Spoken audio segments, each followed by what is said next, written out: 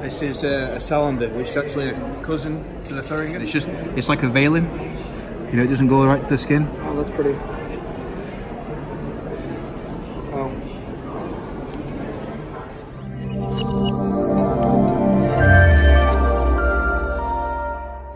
So it's a meat rabbit. It should be big ball front, strong shoulders, then go down to nice rounded hindquarters. It should be very firm to touch, shouldn't feel any bones. And then the coat should be, like say, should roll back, dense, silky textured. Be a nice big bold rabbit, plenty of presence about it, good shoulders, strong head, good bone. And again, it's a dense, silky textured coat, which should roll back like that. Same shadings, charcoal shadings. Come up over the rump, down the flank, over the head and ears.